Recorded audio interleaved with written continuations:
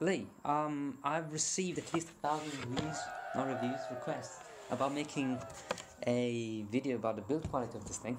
This is the HP Omen 15 AMD. There's a lot of requests, man, jeez. Okay, fine. I received one request. It was a comment. I didn't request a video either. But who cares, I'm just gonna do it. So, first thing, let me get my script out. Alright, so, people are concerned about the lid flex on this thing. How much did you spend on that laptop? I was lucky enough to get it with the student discount, so I spent about 1,000 GBP. What about the normal price? The normal price, actually, this goes for 1,200 Great British pounds. Quite a hefty amount then. It's a hefty amount, but you do get a Ryzen 7 4800H and 1660 Ti for your unlimited 180p gaming settings at higher settings. Sounds great, but before you carry on, so you spent, what, 1,000 on the laptop? Yeah. But you cannot afford paper to write your script on.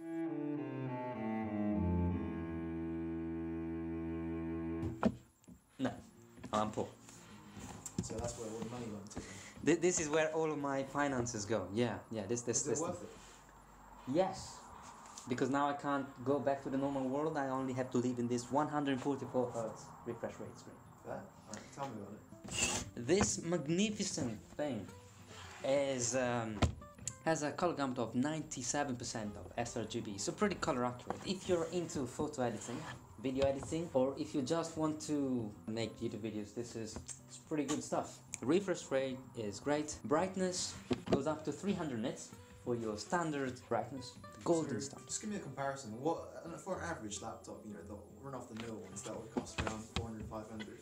How much nits will that be? So if you go for a high-performance laptop that is quite cheap, then you get screens with average brightness of 250 nits, which is obviously not as high, and color gamut that is definitely not on par with this one. So you get more like 60, maybe even less.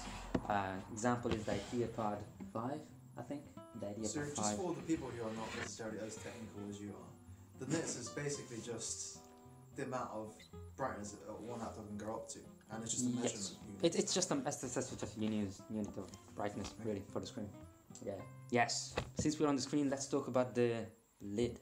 Or maybe before that, let's talk about the materials. Because the lid here is made of plastic. Correct, hold on. It's pretty niche plastic. Yep. We got a nice diamond at the top, or in the middle. Very reflective material. Got the Omen line here. So, as you can see, this is not exactly a gamery look. Not too much. It's very quiet, stealth if you want. So yes, the lid is made of plastic, and you get some screen flex. Showed here. Oh. And a lot of people are concerned about the ridge that you're missing here, right? So if you can see here, we are missing some ridges. Yep. And therefore, when you close the laptop, you actually get this gap here. And people are concerned when you press the laptop, this gap might, cause damage to the screen. Here's my take on it. Normally, laptops have ridges, right? Right. So the worst that can happen is you press the laptop here. That's fine. It's not going to put too much strain on the hinges, because they're pretty far away from the system. What is of concern to people is when you close the laptop and you press in the middle, because there you get some serious flex. Here's the take. Most laptops also have bridges, but they don't have anything supporting it in the middle. So I don't see why any other laptop should not be able to do the same thing, unless they're metal. But you get what you pay for, right?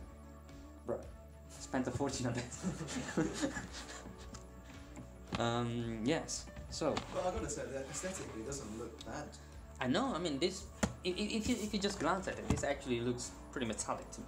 Yeah, it doesn't look like as sleek as something like a MacBook, but it's definitely quite, What you trying to say, bro? I'm a fan of Macs. Okay.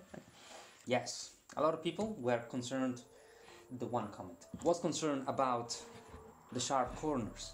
And how do I prove this to you? Because while they are sharp, they will not cut into your finger. Let me just scratch my hand with this. Let me get a better angle, because there we go, got some crutches. Do it again. Bro. Alright, the other hand goes. Let's see the script. There's some scratches, but it will never be able to actually cut into your hand. Let me get a pen or something to show you scratches. So I have a pristine lead here. I'm gonna just scratch it a bit. You can detect it, maybe. You can see it. Barely. Okay, fair enough. I'll use that as a witness to the fact that this is not as sharp as people make it to be, but it can be uncomfortable if you use the laptop like this. Right. Now the thing is, you know, for a gaming laptop, this is not necessarily the most well-known brand, is it? You have other things like Razer, Alienware. So what's the benefit of this compared to the other? Bro, this is a HP Omen. It's a normal laptop. Would you buy this instead of the others? They're more Right. like pronounced than the actual.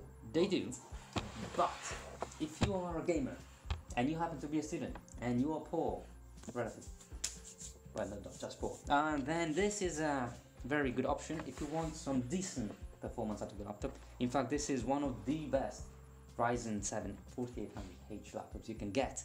Cinebench performance is just savage. If you use Ryzen control, you get even better performance. But I'm not gonna make a video about performance this time. This is just about build quality. But, you know, Okay. well, this is what the people have requested. Comment has requested. It wasn't even a video. I even offered the video. They didn't say anything. Exhaust vents. Now, people have been going crazy about thermals. This laptop has savage thermal performance. They have something called tempest cooling, and this is simply getting a ton of air in and a ton of air out. This keeps the CPU and GPU cool. You see massive intake vents, but if you look carefully, maybe I can show you better if I turned on the RGB keyboard here. Okay, it's turned on. This actually lights up. Hey, RGB vents. Okay, so you can see here the vent itself is open. What are they called? Don't know, mate. This is your review. Right. The heat pipes. That's what I call. Yeah, the copper heat pipes are exposed. The other vent is exposed, but the bit in the middle here is not. So don't be deceived too much. But if you consider, these parts here are exposed, this three are exposed, and this is exposed. This is far better than anything like the budget laptop, like the Asus A15. The laptop, while very good in value, has terrible thermal performance. How much better in value is it? Okay, let me put it this way. It's really good. How much cheaper than this? Well, if you want the value, I think maybe you should be looking more at stuff like the Acer Nitro 5 maybe.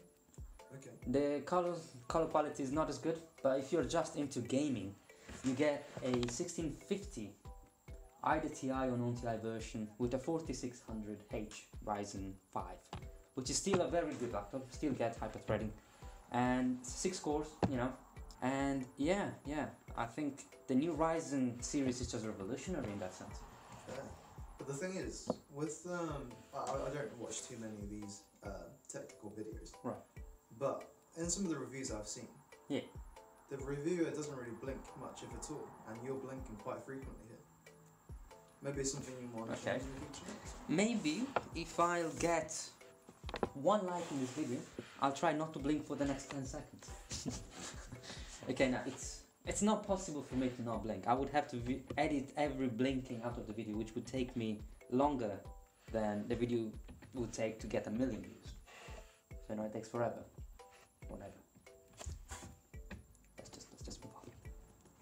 Trackpad. Let's talk about the trackpad, because I forgot to talk about the materials, didn't I? I said this thing here is plastic, but the body of the laptop, so the keyboard deck, is made of metal. That's why it feels sharp. Feels cold to the touch whenever you use it. And the bottom panel here is, although it looks metal, it's actually plastic. Yeah, Omen. So keyboard deck is metal. Trackpad is plastic. Okay, so it's a metal plastic hybrid then, essentially. Pretty much. Keys are not metal, keys are also plastic. You get the RGB, it's a 4-zone RGB. You can customize the colors as much as you want, but they are static. They do not flicker or anything like that. How comfortable do keys feel? Because that's quite a big factor for a lot of people. Yeah, and actually the keys feel pretty good. Now I am I rather slow typer. Right. But you know, I've seen people on other reviews easily get to 100, 120. You What just tab a few keys to give the noise of the key.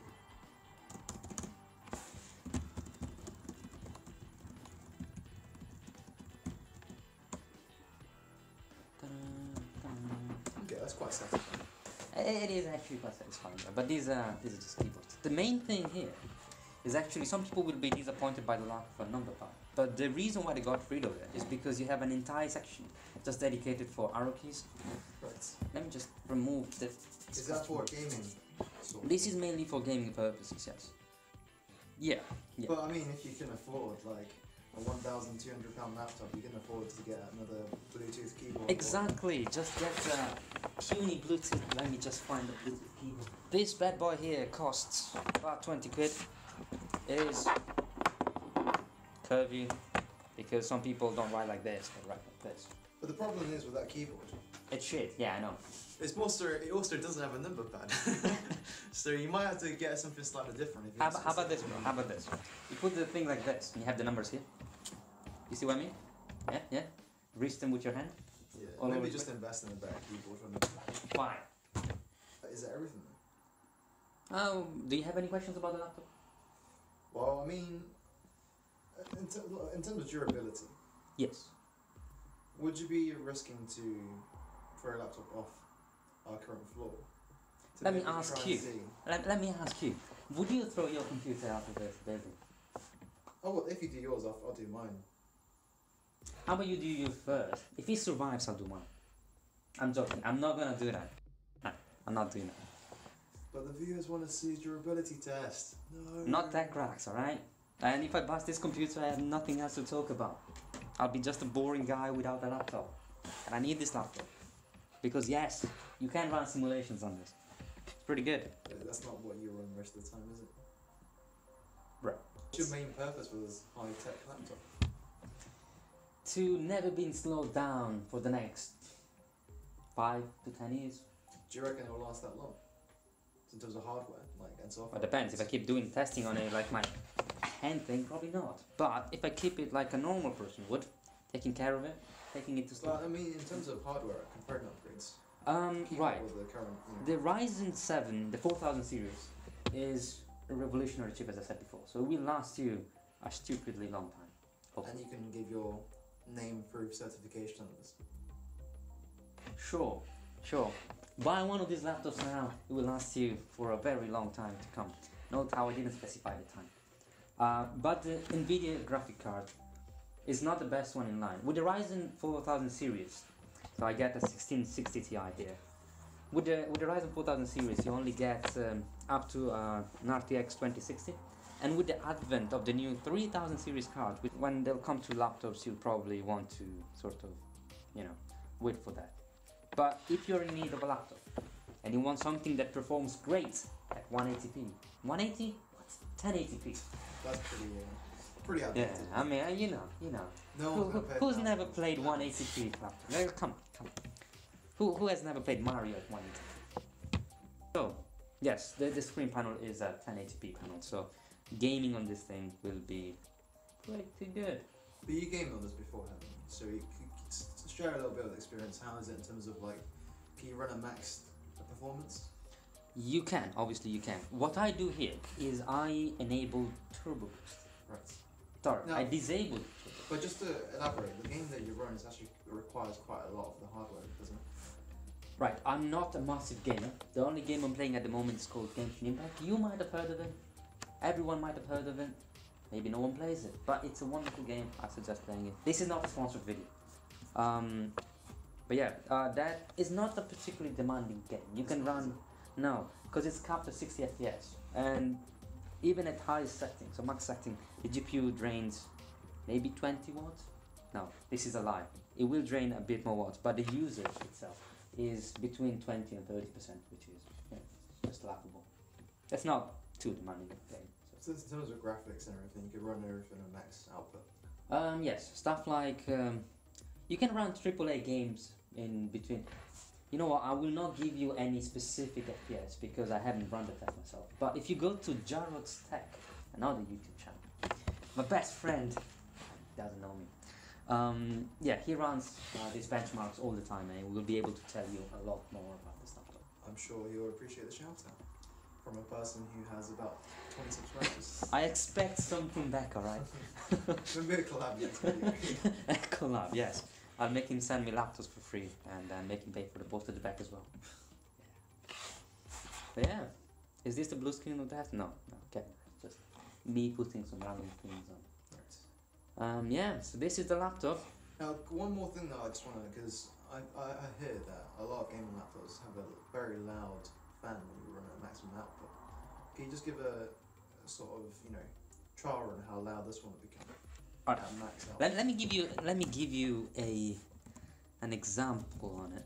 Oh, let's run our Omen control center, which obviously tells you a lot of stuff. Managing cables, listening for footsteps, because that's what computers do. Right. Mind you, this is a gaming laptop, and all gaming laptops are stupidly loud. So But if this you is only at max output there, isn't it? It's not like you'll run this loud no, at normal. in fact, I keep my laptop without the turbo boost on. So instead of boosting to 4.2 gigahertz, it will remain at 2.8 on all 8 cores. Right. This keeps the temperature down, especially if you're in a environment where the temperature is cold pretty much all the time. Welcome Now, to Durham. at that level of output, without the fan being like loud at all, if it's there at all, what can you actually run on that? Everything. Again, it's stupidly powerful. The new Ryzen CPUs are stupidly powerful. And then now just maybe give a demonstration of what I'll give a demonstration of what the fans sound like. So you may want to get a bit closer. You want the headphones on. And, Yeah, you want to have headphones on when you game, yeah. Right? I'll get some testing equipment to show you how much air gets out. And also just a warning for all headphone users to turn the volume down. Perhaps. I don't know. Let's get closer and see how much this thing is pulling. Right, I have my super scientific method here of getting a piece of paper, Oh wow, I can actually feel the air from here. letting it bounce. This is not great, is it? I'll take a longer strip. Straight line. This is a shit example. What am I talking about? It's not as loud as I imagined it to be. Allow me. I thought it'd be louder than this. Let me see if I can do something now. Hey, there it is. It's quite cold. Yeah, the laptop runs cool most of the time. Yeah. So I'm just putting it on max. I mean, I can show you some data on the laptop. Yeah, I think. Here, some stuff. So I reach a maximum 2.8 gigahertz, but the computer doesn't need to go that high at the moment, so it's not using it that much. If Right. you wanna enable turbo boost, I mean, normally it is enabled. I just disabled it because I don't really need it until I edit videos. Right. If you wanna do that, you go into a So power this is plant. the fan sort of noise at maximum output, right? This is the maximum output at the moment, yes. So, because I'm talking right now, it doesn't feel like I'm talking too much, does it? No, this is the maximum fan, and it is bearable. But if you're in a dark room playing with your game, then you can definitely hear it even at 50%. Okay. But if you keep it on comfort mode, Right. with the turbo boot disabled, you can go into a library and never bother anyone, ever. So, if you're interested in a silent laptop, this is also an option. That's good to know. Anything else that you want to specify for the laptop? If you do manage to get one, because they're pretty much not available anymore, people have snatched these so fast. Let's So get it's rid high of demand then. instrumentation. There is a very high demand for these 4000 series laptops, and I've been lucky enough to get it on the day that they offered it, with So student basically, discount as just well. telling everyone, keep an eye out. If it's available, get it. Yeah. If it's available, get it. If you want to wait for the new 11th gen Intel CPUs, do that. But for the amount of power you get for the efficiency, because Ryzen laptops are known to get, or the new series are known to get very good battery life. So on a scale of 1 to 10, Yes. 1 being basically don't ever get it, it's a waste of money, and 10 being I'll donate blood to get this. I'm donating my organs to get this. How high would you rate this? See, I was gonna say 11, but I'm not sure what I have to donate at that point. So I'm gonna go with cash out some money because this is worth it. Don't just give out your organs for no reason, unless you can save a life, in which case, you know, consider it. Fair. But yeah, this has been it. This is the HP Omen 15 AMD Ryzen 7 4800H 1660 Ti and all that blah blah blah. Yeah, thank you for watching. Stay tuned for more content, maybe in the next century. Thank you. Alright, this is over. I'm still recording. And thanks to Lee as well.